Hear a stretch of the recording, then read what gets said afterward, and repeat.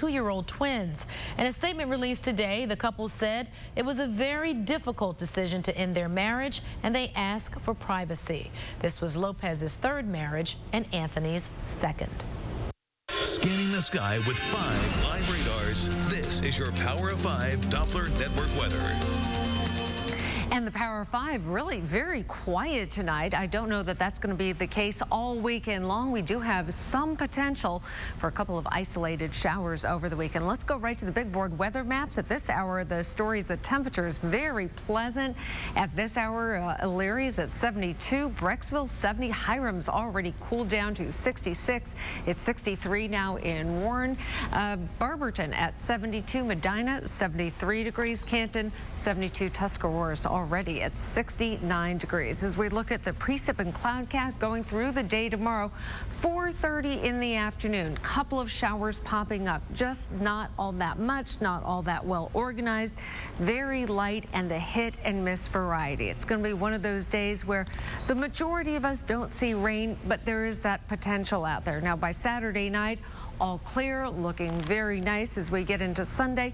Some redevelopment mostly down to the south of us, and it's possible a couple of those showers would break off and move up to the north. We are looking at a warm front that's to our south for tomorrow, and so potentially just some isolated showers over the weekend. Certainly not a washout. I wouldn't cancel any of your outdoor plans.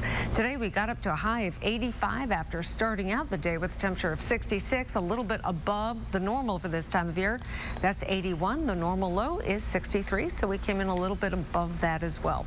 For tonight, 66 for our overnight low. Partly cloudy skies, dry conditions, not expecting any rain in the overnight hours. Winds out of the southeast at about 10 miles per hour. For tomorrow, it looks great. A high of 86. Again, isolated showers in the forecast, but by no means would you cancel any plans. Partly cloudy skies, winds out of the south at about 5 to 10. If you're headed out to the lake tomorrow, it should be a really nice day.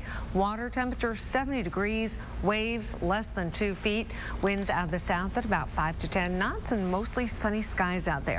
As we check out the extended forecast again, I do have some isolated showers in there for Saturday, Sunday, and with the arrival of a weak frontal system for Monday and Tuesday.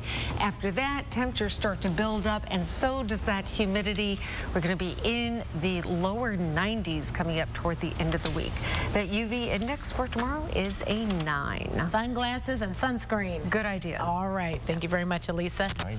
Andy. Yes. What a great night. It was a big Cleveland night. sports. Wasn't it? Yes. Felt good, didn't it? Feeling good. A couple of wins tonight. The Indians continue to dominate the Orioles. They got their number. That's all that matters. And how about Pittsburgh-Cleveland football? Playoffs on the line.